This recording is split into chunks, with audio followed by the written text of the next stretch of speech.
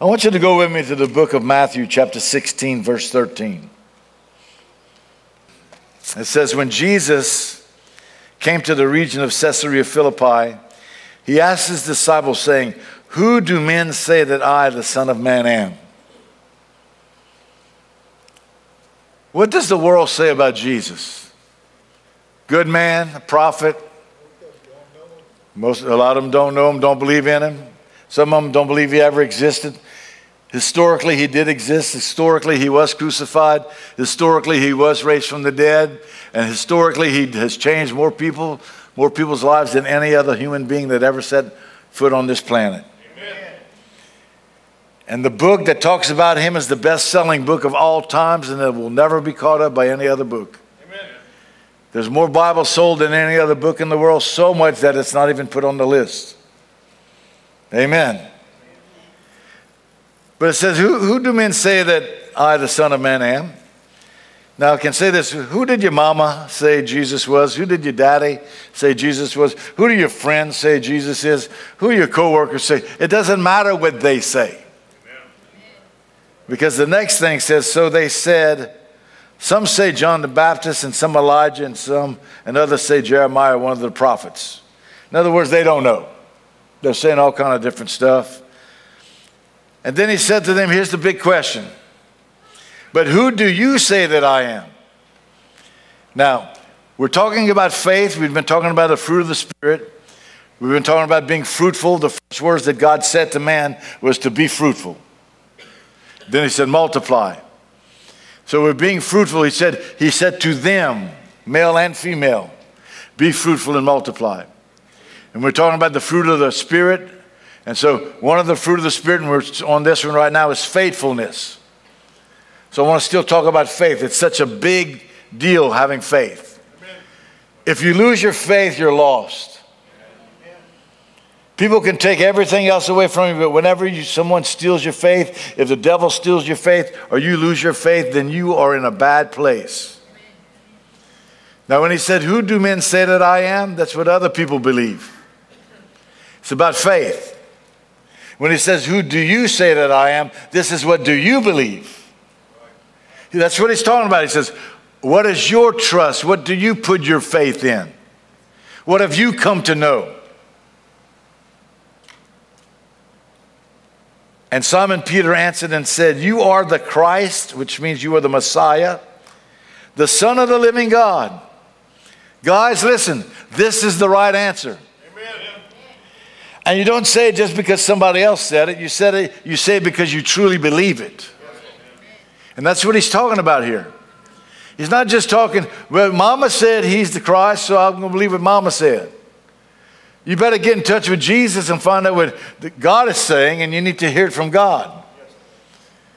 I went to church for years and years. I did the traditional thing, and I never truly had a revelation that Jesus Christ was real and alive. I knew there was a God, but I did not understand who Jesus was. I didn't understand that he died on the cross so that my sins would be forgiven, that his blood was shed, that I could have a blood covenant with Almighty God that would be an eternal agreement with God through the shed blood of Jesus Christ. Sealed in blood, the blood of our Savior and our God and our Lord Jesus Christ. Sworn by his own oath that he would give us the gift of eternal life. He could swear by none higher, so he swore by himself. And if we would lie, his existence would be over with. That's something we learned last week, right? God is all-knowing. God is all-powerful. God is all-present. God never lies, and God never changes. Amen. He's the same yesterday, today, and forever. And because of that, he's always faithful. You're not God. Somebody needs to get this. You're not God, so quit trying to be God. Quit trying to figure it all out. And quit blaming God for the things that go on because you think you know better than God. Because what you're going to do, you're going to lose your faith in that God is good. You're going to lose faith that God is faithful. You're going to lose faith that God is love. But to those who reject him, they're going to stand before him. And he is so faithful, he will judge as he says he will judge in his word. See, we don't like to hear that part. Oh, preach on the grace and the mercy of God. Don't preach on the faithfulness that he said that if you reject me, I reject you. I don't reject him, I believe in him. So let's see what's going on here. He says, who do you say that I am? Simon Peter answered and said, you are the Christ, you're the Christ, the Son of the living God. And Jesus answered and said to him, blessed are you, Simon Bar-Jonah. I'm blessed. Are you blessed? Amen. This is Peter he's talking to. Blessed are you, Simon, son of Jonah. For flesh and blood has not revealed this to you, but my Father who is in heaven. Faith that comes from God, to believe in God, is what saving faith is. You can't conjure up your own faith. God's going to give you the faith. Isn't that amazing? He's so gracious and merciful that he gives you the measure of faith you need to believe in his truth, his gospel. So one day I was living my life, and my life was a mess. I was a successful worker, but I also loved to party and go on the weekends and do all the crazy stuff that young people do. Amen? Amen. And believe me, everybody kind of goes crazy a little while sometime. Amen. We don't all do crazy the same way, but everybody does crazy. Amen? Amen? I know some of y'all some good crazy people, but I was a bad crazy person. You was a good sinner. Amen? I'm going to tell you, gossiping about somebody is just as bad as committing adultery, amen, according to God. And the consequences can be just as bad, because when you talk about somebody, it's the same as murder, is what the scripture says, when you attack their character. So don't start putting listen, everybody does crazy sometimes. Amen? You can say, quote, Mark Crawford. So let me just add this while I'm thinking about it. Don't ever put what's the word I'm looking for? Don't ever make an eternal decision about a temporary issue. Amen? Amen. Don't do anything. I'll never talk to him again. Well, because he was crazy for one day or a week? One day you're going to have to eat those words, and you're going to end up talking to him or her. Amen?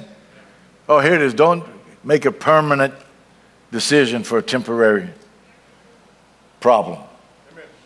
And you know what a permanent decision for a temporary problem is for some people? They commit suicide. Because something that's temporary, and they're impatient to let God's faithfulness work in the midst of it, and they try to make a decision, and it's a wrong decision, and they're making a permanent decision about a temporary situation. This too will pass. Amen. Amen? Keep your eyes on Jesus. That's for somebody watching on television, or somebody in here might need to hear that.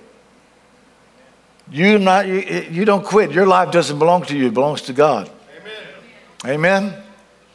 So he says, right, he says, flesh and blood has not revealed this to you, but my Father in heaven. So I was going through my life, and all of a sudden, God decided to reveal himself to me. And when people started talking to me about Jesus, I finally could hear because my ears were open. I could finally see because my eyes were open. And I could believe because God was revealing this to me. And once I received it, I did not receive it as words from men. I received it as a word and a revelation from God. Amen. Because if man talks you into it, the enemy is going to send a man to talk you out of it, or a woman to talk you out of it. When you hear the gospel preached and you come alive and your spirit jumps up in you and you believe it and you receive it, that's a supernatural act of the Spirit of God revealing to you the truth about who Jesus Christ is. The gospel, the death, burial, and resurrection of Jesus Christ, and his purpose for dying for you on the cross. And the Bible tells us whenever Jesus taught about the sower sows the word, that whenever the word falls on the path, the birds come and eat it, the devil comes and snatches it away. That's why I love when people come in, they get excited. Some people even walk to the front. But by a week's time, they're not believing. Then it falls again. It falls in the stony ground where it's shallow ground. The seed gets in there. It begins to come alive quickly, it talks about. And then it says, but when persecution and offense comes because of the word you received, we fall away. In other words, the enemy is going to make sure to send someone into your path to talk you out of what God is saying. So if you receive it as a word from man, then they can say, well, the devil's going to send someone to say, that's just a word of man. You don't need to live. But if it comes out of here and it's revealed to you by the Holy Spirit, that's what changes lives. Amen. Faith comes by hearing and hearing the word of God. Faith comes to you because of the word of God illuminated by the Holy Spirit. And that's what's happening here. The Father is revealing to Peter the truth about who Jesus Christ is. And one day in my life, the Father God Almighty, supernaturally by the Spirit, revealed to me who Jesus Christ really was. So when someone came to try to steal it out of my heart, I said, too late, I didn't learn it from you. God revealed himself to me. God showed me. I bowed my knee, not because of what a man said. I bowed my knee because of a revelation I had of who Jesus Christ was. And for the first time in my life, I knew that there was a God and he sent his son and that my sins could be forgiven and that I could start my life over. This is the gospel that needs to be preached everywhere we go. I like to sometimes get into deeper things and talk about the other stories in the Bible, but the greatest story of all is how Jesus loved us and went to the cross, and he could have called for a legion of angels to take him off the cross, but love for you and me kept him on the cross. He died, his blood was shed, he was buried, put in the grave, and 3 days later God raised him from the dead, and everyone who puts their trust and faith in him will live forever with him. Amen. I was excited to know that God was going to forgive all my sins, because I had a lot of them. Amen? My chalkboard had a bunch. I needed mine erased. And when I found out, he said, you know what? You can start over with a clean slate with me. It's called being born again. Amen. I'm like, I'm going to be born again. And then I found out I was this baby Christian. But I believed in Jesus. And God was just doing these miracles for me, revealing himself to me. At the same time, I was being persecuted. I was being cussed at by my daddy. Come on. Rejected by my family because I wasn't doing it their way no more. Which half of them didn't do anything. They'd rather me be a drug addict and a drunk than be a born-again Christian. Woo, y'all don't shout me down now. That's how it was back in the 80s. Amen. Getting baptized at that cult? Oh, you going to that church, you're going to get baptized? That's a cult over there. But you never directed my life. You never showed me anything about how to walk. The only time I ever heard my dad ever say anything about God was when I was like 18, 17. I was at a seminar and the guy was talking, one of the motivational speakers was speaking, and he said, and you got to have the fear of God. And I never really heard, I might have heard it, but I never caught it. I said, Dad, what does he mean by the fear of God? That's the only time my dad ever shared anything that he knew about God. Until after I got born again. And then I found out at my grandmother's funeral in North Carolina that when my dad was a boy, he would get up on Sunday by himself and walk down the street and go to church all by himself when he was a boy. But then something happened that offended him, and he quit going to church. He got mad at God. And it might have been because his mama got married 4 times. See, things happen, and we get offended. And then when we get offended, we want to question God or blame God, and then we turn from God instead of to God. But you know what? Before he died, he gave his life back to Jesus Christ.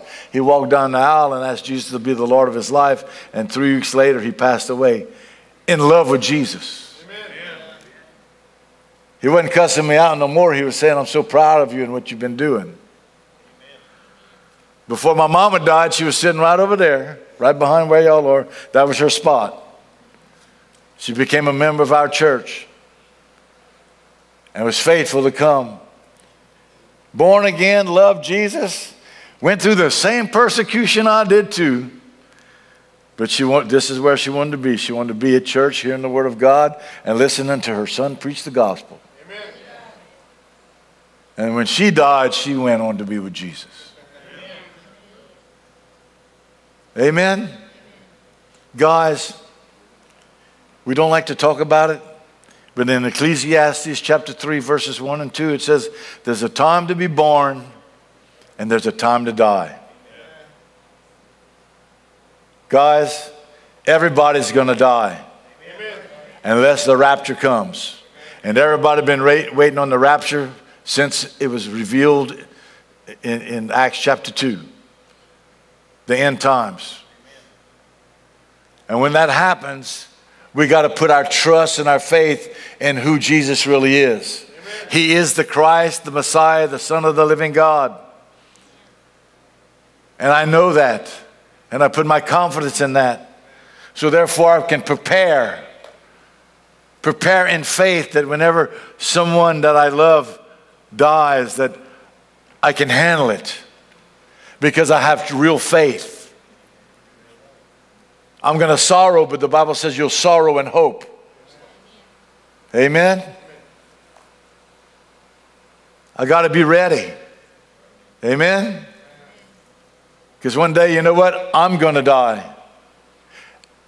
One day, Stacy's going to pass away. My wife. Don't know who's going to go first. But all we know is if you come to our funeral dressed in black, we're going to get up out the coffin and come and say, go put on some colors. That's what she told me. She said, you're going to come celebrate, put on all the colors of the rainbow except black. And celebrate because we believe. Amen. Amen. We trust in the Lord. And we really believe that we're going to be with the Lord. This is not a fairy tale. This is serious stuff we're talking about here. Amen. And listen, we're not going to a holding place. You either have made your reservation or you don't have your reservation. Amen. Amen? To be absent from the body is to be present with the Lord. It says that we will be with him, and those that are with him when he gets up to come, he's going to bring us with him. That means we're already with him. Amen? The Word of God says because of the Word, because of the promises of God, you can know that you have eternal life. Not guess you have eternal life. I'm not waiting to die to get eternal life. I got my eternal life already. I'm born again. And if you don't have eternal life, then you don't have faith in the finished work of Jesus Christ according to the Word of God. Put your faith in Christ and not in your goodness. Put your faith in his finished works and not in your own works, and you'll be saved. Get rid of the scale thing that you've been taught. Good deeds, bad deeds, and if you're more good than you're bad, then you get to go to heaven, maybe. Maybe. I'll have to wait and die to see. Oh, I don't want to wait. Amen? I'm going to put my trust in the Lord right now. Jesus Christ took the weight of sin off of Mark and put it on himself. It's that original sin. And no matter what you do, the sin scale, you can't do enough works to get that. You can't do it. Even Mother Teresa could not get rid of her sin without believing in Jesus Christ. Because your faith, he says, he becomes your sin and you become his righteousness by faith. Not by works. In fact, if you try to do it by your own goodness and your own works, he rejects you because it becomes filthy rags. If you could be good enough to go to heaven, Jesus didn't have to come and die for you. Amen. So he died in vain? That's how good you are? I don't know why I'm going to continue on this, but if I drop dead right now, guys, y'all put on some rainbow colors and celebrate because I'm going to be with the Lord. And they said, but that's pretty presumptuous. You must think you something. I know that I'm nothing, and I know that he's everything. Therefore, I'm going in on him and not on me. And just because I have a crazy day doesn't mean I lose my salvation. Amen. Come on. Everybody has some crazy days. Amen. Some of you have some crazy years, but he's still faithful. He's faithful.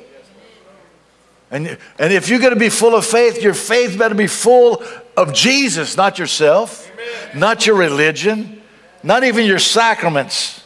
You do the sacraments because you believe. You don't do the sacraments to believe. You don't do the sacraments to get saved. You do the sacraments because you are saved. Water baptism does not save you, does not justify you.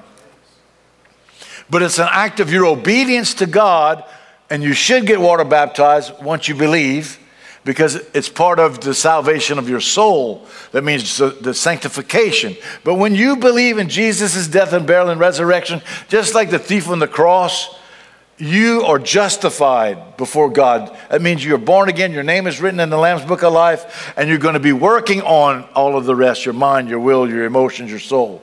But your spirit is already one with God. You've got the gift of eternal life. And in your spirit man is perfect. Because Jesus wouldn't be one with it if it's not. Then for the rest of your life, you're going to let that flow out of you, into your mind, your will, your emotions, out of your body, into preaching the gospel to the world, trying to live it out. Because he's going to work out of us what he's put in us. So I'm justified. That means I'm made right with God. I'm being sanctified. I do water baptism. I do communion. I'm baptized in the Holy Spirit. I worship God. I serve other people. I do all of these works because I'm saved, and it continues to change me. And then one day, when this old body can't go no more, and believe me, it's slowing down all the time. Because it's changing. It changes. You know how I know? I went to J.C. Penney's and I went to the old clothes rack, and it looked like I could wear it, but I had to change clothes racks. I had to go to another one. And some of y'all go to the old clothes rack and you think it's all going to fit, and you're trying to put all that on. Go ahead and get the bigger size. Or maybe some of y'all got a smaller size. Change. We all change. I was looking at some pictures the other day whenever I was a second-degree black belt competing in shape, weighed 148 pounds. I said, boy, that's not me. And the Lord says, that was you. But change comes. And you are going to get older. The alternative is just go and be with Jesus.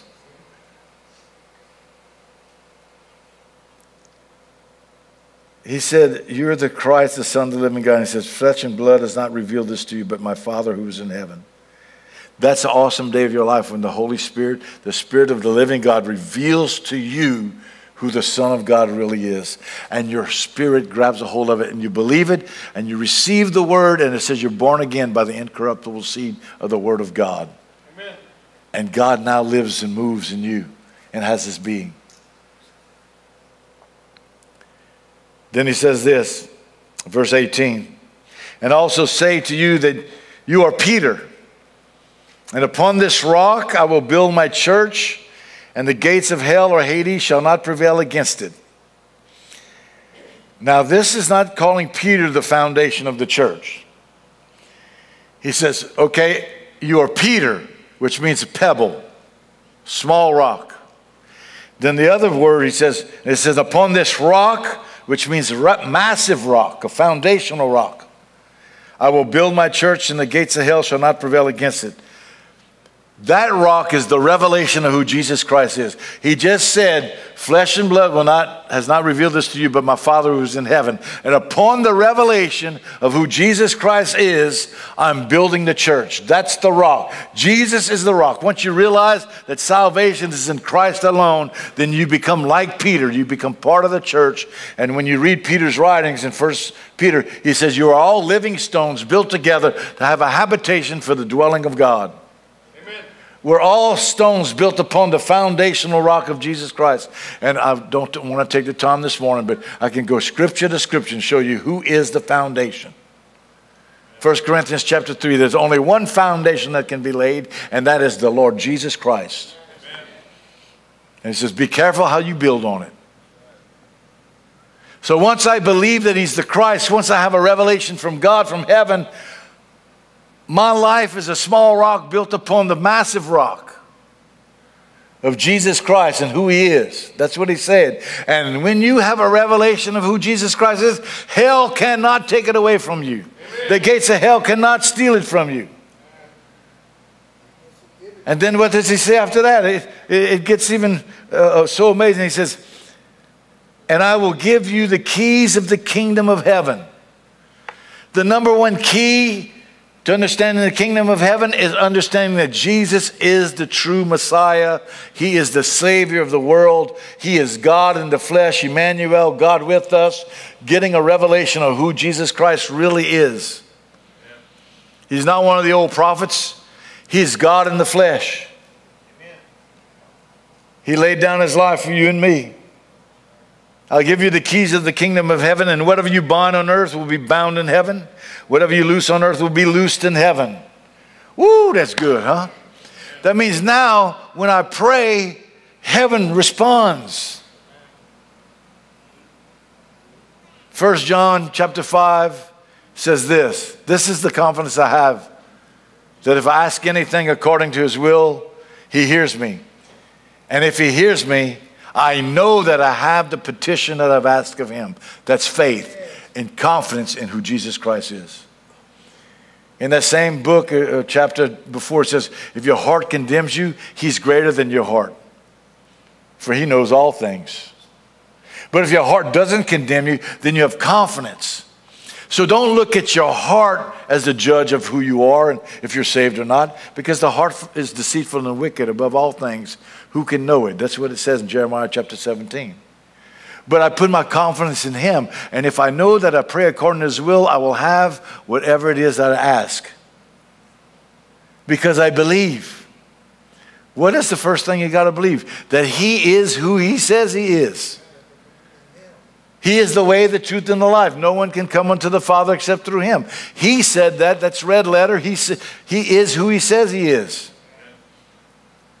It says, no one can come unto the Father except through me. The only way to God is through Jesus Christ, because he is God.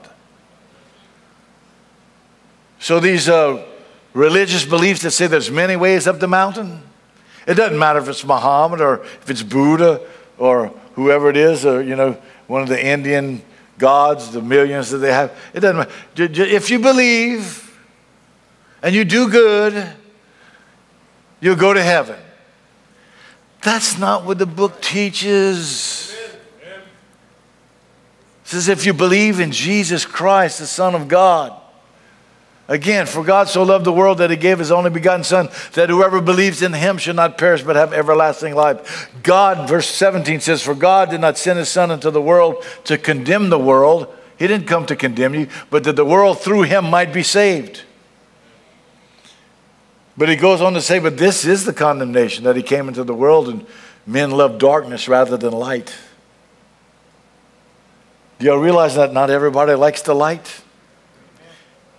But you start preaching the word of God about sexual immorality, about lying and cheating and anger and hatred and contention and heresy and all these other things, and disobedient to parents is one of them. I mean, all of these things that are listed, he's trying to show us if you will live in the fruit of the Spirit instead of the works of the flesh, your life is going to be more peaceful. But when you start preaching that, people love their darkness. In fact, it says in one place, inventors of evil things. Inventors of evil behavior. Some people, it's not bad enough, they got to invent a more perverted way to do something. Boy, y'all don't need to shout me down right now. And then they say, hey, you know what? You got to tolerate me. Well, you can do what you want, but just don't mess with me or my family or my church. I'm a pastor. That means I'm a shepherd. If a wolf wants to come in here and try to start killing sheep, we're going to take out the wolf. If someone comes in here that's got some problems, they're just a sheep that's kind of sick, we're going to help get you delivered and help you. But when you start trying to pull people away from God into some kind of fantasy, perverted world, we're going to talk to you. Or God's going to deal with you. God's not going to allow you to hurt his sheep. But you know, just because somebody's got problems, that doesn't mean they're a wolf. Come on. There might just be a sheep that's going astray. A sick sheep, they need some help. Amen? They need to find out who Jesus Christ really is. They need to learn how to bind and loose. They need some deliverance to be set free. That's why don't be so quick to judge. In fact, sheep, if there's a wolf here, it's not your job to fight the wolf because the wolf's going to tear you up. Let the shepherd and the leadership fight the wolf. We're the shepherds. We'll take care of the wolf and the bear and the lion. Amen? Amen. But you got to trust God and trust your leadership. Amen? And again, some people come in and don't judge them. Because a young lady could come in here and doesn't know the difference of modesty yet because she hadn't been taught. And somebody would come, are you going to deal with that young lady the way she's dressing? And I'll talk to him. I say, why? Well, you know, she might cause somebody to lust after her. Well, I said, well, the Bible says if you lust after her, you've committed adultery. You better watch your lust problem. Amen. Didn't say nothing about the way the woman was dressed. Talked about the man lusting. Ooh, nobody wants to talk about that side. Amen. It's just like Adam and Eve. They always want to blame Eve, but Adam was there when Eve ate the tree. Amen. Eve was deceiving, Adam wasn't. But he says, it's that woman you gave me. Lie. You were there, you ate it. It's funny how God went to Adam first instead of Eve. So what you do is you begin to love somebody. Teach them the Word of God. Let their faith get activated. Amen? Amen? Understand that one day God may use that young lady or young man to change people's lives because of the experiences that they went through, because of the tattoos they got on their body, because of whatever it is that you might judge them for right now. God can turn that around and use it to change other people's lives. Amen. You're not the church police. Amen. Let the Holy Spirit do it, and you're going to see some change take place. Give room for God to do the convicting. Because if they change because you told them to, then they can just be offended at you, and that's not the Word of God. Amen. Faith comes by hearing and hearing the Word of God. So when the Word of God comes to you and there's something you're doing that you need to change, you're going to change because you got a revelation that God wants you to change. And that's what true change is. So when I preach about all these things, I'm not judging you, because such was one of me at one time. That's what the Bible says. You were just like that at one time. But as the Holy Spirit's worked on me and the Word of God's worked on me and things have changed. Say change. Change is good. Except in the offering. I don't know where that came from. So when the gospel gets preached, I'm going to try to wrap this up here. When the gospel is being preached, faith rises in people's hearts, or rejection of the gospel rises up in people's hearts. There's always two responses to the gospel. Acts chapter 2, verse 37. This is the first time Peter preaches the gospel after the resurrection. It's the day of Pentecost. They're all filled with the Holy Spirit. He talks about the death, burial, and resurrection of Jesus Christ. Then he says this, and when they heard this, when they heard the gospel about the resurrection of Christ, how they crucified him, they were cut to the heart and said to Peter and the rest of the apostles, men and brethren, what shall we do? When they heard it, they believed it, and it convicted their hearts. It cut down to their conscience. Amen? Just like the woman that was caught in adultery. It says, whenever Jesus wrote on the ground, it says, let he who was out sin cast the first stone. It says they were convicted in their conscience. And therefore they could not stone because they realized that they had their own problems. So they hear the gospel preached, and they turn, and here's a faith response. Men and brethren, what shall we do? What's the next verse? And Peter said to them, repent, every one of you, and be baptized in the name of the Lord Jesus Christ for the remission of sin, and you shall receive the gift of the Holy Spirit. The response is to do the will of God, to move towards God, not away from God. And as you go on and read, it says 3,000 souls were added to the church that day.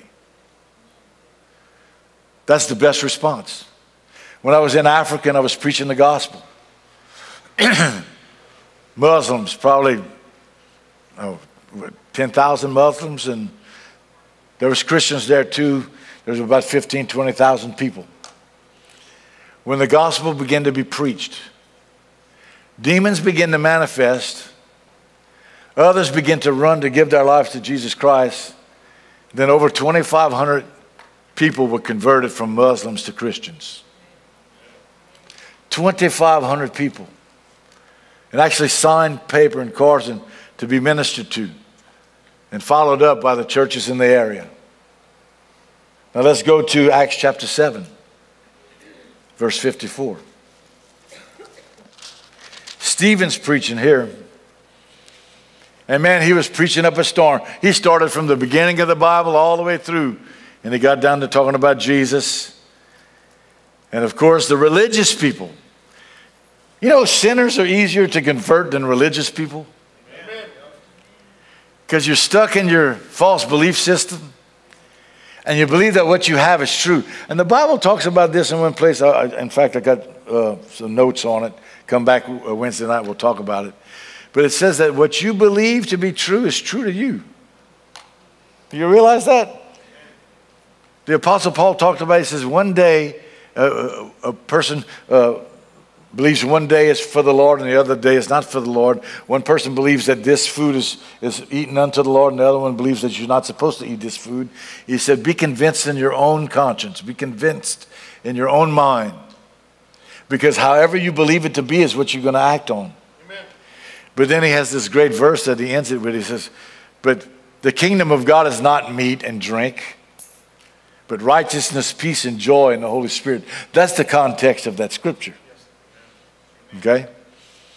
But if you believe it's a sin to have a glass of wine, then to you it's a sin to have a glass of wine. Okay? But just because you see somebody else having a glass of wine, you don't need to be calling them a sinner. Amen. Because the other person might be able to have a glass of wine and not be in sin because they're not a drunkard. You might be a drunkard. So as you are fully convinced, to whoever thinks something is clean, it's clean. To a person who thinks it's unclean, it's unclean. So if you think it's a sin to have a glass of wine and you drink a glass of wine, your conscience is convicting you. Amen. But another person might not think it's a sin and doesn't believe it's a sin to have a glass of wine because they read John chapter 2 where Jesus turned the water into wine and they all drank it. And so they're convinced in their own heart that it's not a sin to have a glass of wine. That's if your glass isn't this big.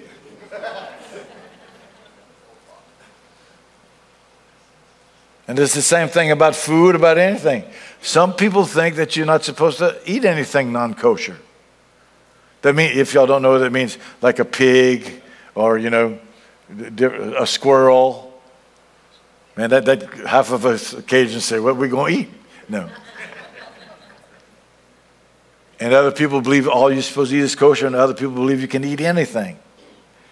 And in fact, the Apostle Peter was of the persuasion that he wasn't supposed to eat anything unless it was clean or kosher. That's what that means, biblically clean.